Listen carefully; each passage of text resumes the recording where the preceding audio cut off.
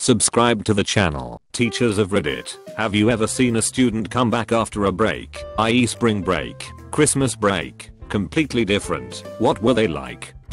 I'm not a teacher, but a rather good friend of mine, Kay, took a sabbatical from school for a year. It was meant to be family vacation for a couple months and a few more months of rediscovering life for himself, his little sister and the parents. The family vacation went horribly wrong. His kid sister died of pneumonia, and the parents couldn't keep the marriage together after that. The divorce was fairly amiable, but there was a lot of trauma for Kay, which he just couldn't deal with. He came back to school a year later as planned, but a completely different kid. Where he used to be boisterous and a ball of reckless energy, he was quiet, subdued and even seemed scared. I don't know if it was pure luck, but the school kids were kind to him, and 3 years later, going back to college, he was almost healed. We're out of college now, and still really close friends. He doesn't talk about those years of his life.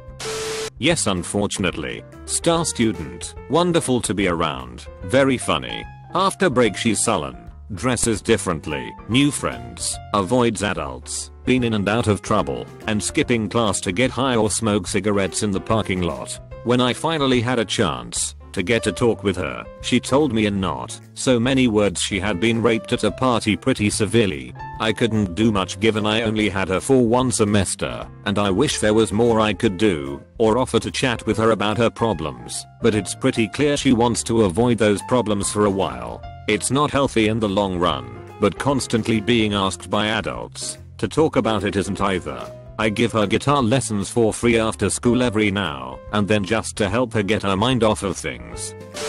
Had a first grader whose brother had died. She had been an outgoing, bubbly kid. Came back a sobbing mess. She would literally lay on my lap and just sob. Not me, but a friend of mine had a student who was absolute misery to deal with. Just a real jerk, constantly disruptive, blatantly rude, etc. Over break, the guy's mom got the organ transplant she needed and all of a sudden this kid is engaged and invested in his education, talking about his future, asking questions, calling other kids out for not paying attention. Just a completely new wonderful person. Breast enhancement, 16-year-old. I would love to say I did not notice, but I did, and she was not bashful about disclosing what happened to anyone who would listen. Not a teacher, but in my 8th grade year a girl had a brain aneurysm over Christmas break. Thankfully, she survived. Was out of school for close to a year. I think she came back before Christmas break freshman year, but I'm not sure. She was a lot different. Her hair was just starting to grow back. She walked with a limp, and her speech was still a bit slow cause she had to relearn everything. I remember they had a water jug in the front office where you could donate money for her parents, and it felt like once a month or so they'd have purple for Bella Days where we'd be asked to wear her favorite color to show our support. I remember buying a purple shirt and stealing my parents' spare change just to help out any way I could. Graduation was very emotional because she was still in the hospital, so they had her little sister accept her degree in her place. We had purple balloons. I mean, we were just kids. It was a small school. She was very popular, and few of us had seen anything like this. I mean, I remember when a kid who was set to graduate high school died in a horrific car crash when we were all in 6th grade. I know he had a cousin or two in the middle school. I remember coming to school the next day to join my class in a group hug cause our homeroom teacher was overwhelmed during morning announcements when they announced his death. She'd been very close to him. They dedicated a tree to him over at the high school. We're just like that. Not a teacher, but a friend of mine left around Thanksgiving break to get brain surgery to get a tumor removed. He returned months later and didn't really recognize anyone. Couldn't remember a lot of things and acted manlier than before. I befriended him again, and when we were talking about boys he looked at me weird when I expected him to say something, which I just thought he didn't find the guy attractive. He then said, "Alright, well, see you later. I have to go pick up my girlfriend." I forgot to mention, months before the break he came out to me and a few of his friends as gay. I was so confused and never told him he had came out to us before. Edit. He is openly gay now after high school ended, so it's all good. Not a teacher, but back in 10th grade I had a friend who left for a few months because he was a suicidal mess. When he came back he was completely different. He was hyper and was smiling all the time though having dead looking eyes. He had been taking like 10 pills a day. A year later he has been slowly shortening the pill usage and he is slowly becoming his old self, but not as interested in any of the old activities we used to do together. I work in an elementary school. One of my students was a bit of a turd for 1st and 2nd grade, the grades he was in my class. He wasn't mean or horrible, but more of a troublemaker. He was the one who would accidentally get paint on the walls, or blurt out funny answers or knock over a pile of books, or whatever, usually to see what would happen. But at the start of his 3rd grade year, he was completely changed. All of those mischievous behaviors were gone, and he was set on the straight and narrow. After a week or so I finally found out it was because his little sister had started school and he wanted to set a good example for her. My mom works for the U.S. Department of Labor and is contracted to work for a program that allows high school dropouts, juvenile delinquents, and just down on their luck kids the opportunity to earn their choice of a high school diploma or GED. They also graduate the program with a trade and a guaranteed job. Since the age range at her particular facility has been getting younger and younger, it's especially stressful. Most of her students are 16 years old.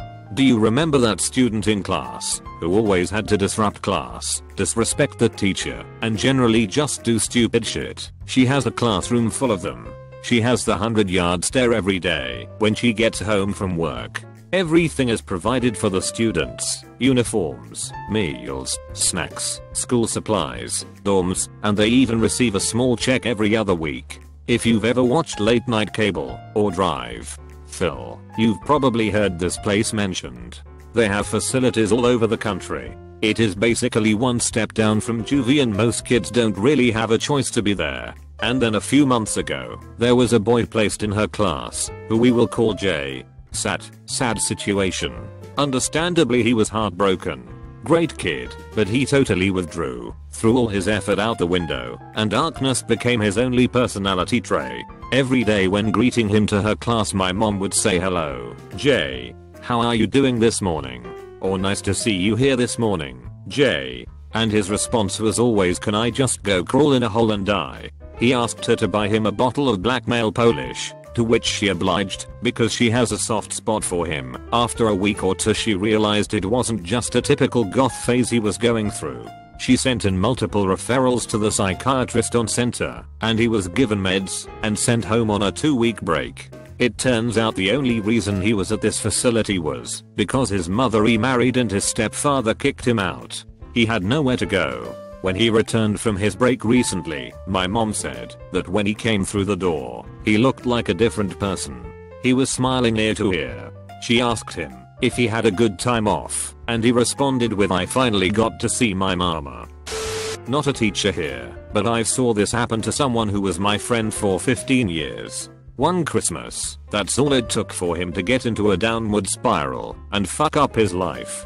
He invited his girlfriend over for one Christmas dinner, and she got into an argument with his parents. At the end of winter break, they've broken up. He got a haircut, he had hair like Kurt Cobain, became an alcoholic, and he now knows every cop in the city because they all gave him a fine or locked him up for one night. And that all happened in under 2 months. And I thought that my life was a shit show. The 3 of us used to be classmates in elementary. When I went to the elementary meetup about a month ago, I was fucking shocked that he didn't come, since he was a popular guy. I talked a little bit to my ex-classmates, and they all told me that his ex was a fine nice person and that there was nothing wrong with her, it was all him. That breakup really fucked him up.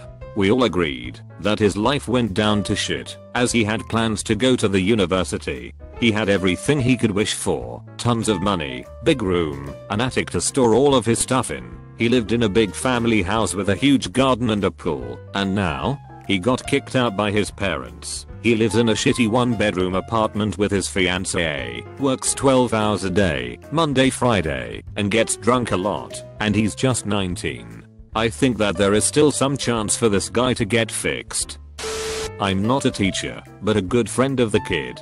So a kid let's name Robert acted like a real gangster. He was so cocky and a big ass. After he was suspended for breaking into multiple people's lockers and leaving unpleasant things in them, he came back all quiet, getting better grades than he was before and actually a good friend. When I asked him what happened, he said, when I was walking home after my suspension, being cocky like I always do, I got jumped by a person in a rival gang. He quit the gang. He actually went to the hospital for a broken nose, which made more sense since he only had a 2-week suspension and he'd been out for a month. Student came back super quiet.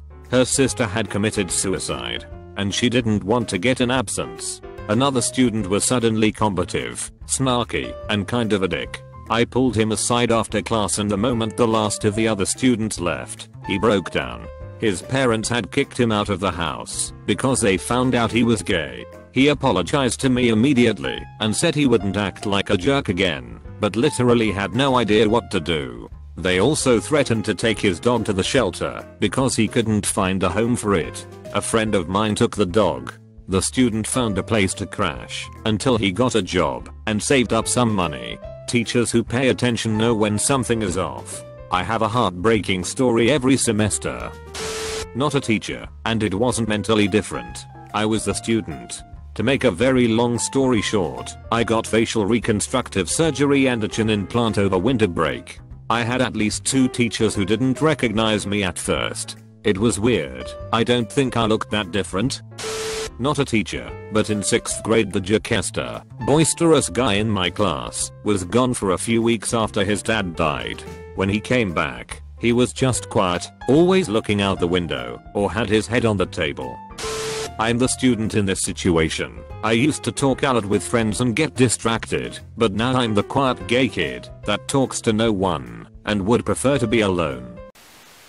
Subscribe. Thanks for watching UpGoat Reddit. Try like and subscribe button if it's